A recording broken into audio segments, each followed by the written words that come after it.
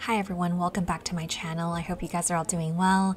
I'm here today to share with you my event experience at the Louis Vuitton Savoir Faire in New York City.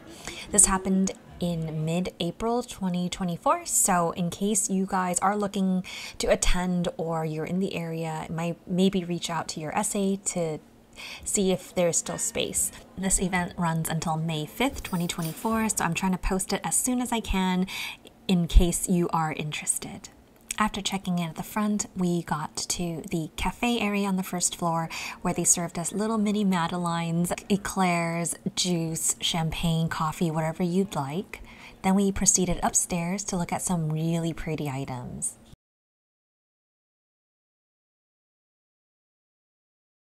There are a total of 7 floors in this house. The first place that we went to was the jewelry. It looks beautiful. There were so many gorgeous pieces, and this area was also where the watches were, if you didn't realize. Louis Vuitton now has an in-house watchmaking capability, and Nathan, being the watch geek he is, was all over this area. I got to try on some really pretty pieces of jewelry, some of which I don't think I would ever be able to try on.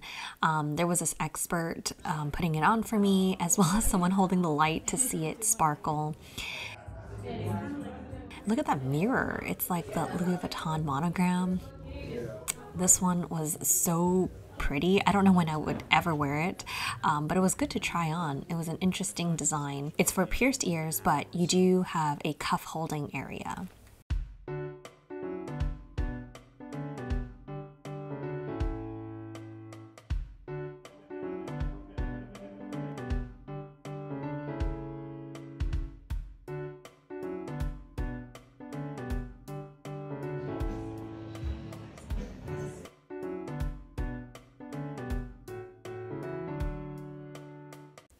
On the next couple floors are my favorite places, which is where the handbags and accessories are.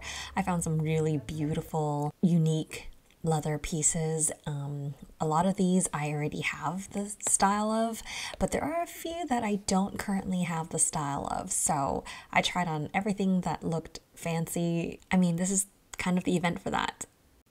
You can see the Sahara leather here. There was an area where you can create your own bags. I didn't end up doing that, but it looked really cool. I loved seeing the layout of the house with all of the Louis Vuitton decorations in it. Everything was perfectly displayed and just so magical. If you couldn't tell, I was pretty into this bag. It looked like a mini twist in a lizard finish, but it has like a sheen pink and yellowy tone. It's beautiful. I was very attracted to it. There were minks at this event, which I did not try on. I did try on this pink bag, which matched my outfit quite nicely. There was also this petite malle with a top handle that looked really interesting. And of course, this croc multicolor pastel. Oh, what a dream. This painting was borrowed from a museum. There were actually 2 in this house. On the next floor, we also saw a lot of trunks that included mahjong, cigars, and poker sets. Here's the other painting. We also saw a set of jackets designed by Pharrell Williams. Apparently, all of it came in a trunk and cost like $1 million. It was all one size only, but yeah, it was really cool to see. Outside of this top floor was a little area where you can look out. The weather was really nice, so we stepped out for a second. Then we deliberated on what we wanted to get at another floor.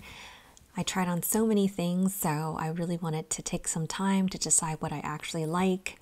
In the meantime, we had some food and coffee and tea. These little hors d'oeuvres were so tasty. Nathan was debating on watches again. This bag was also sitting near the area, so I took a look. Which one do you think looks better? We did make purchases, so I will be unboxing it on my channel soon. Make sure you subscribe, stay tuned.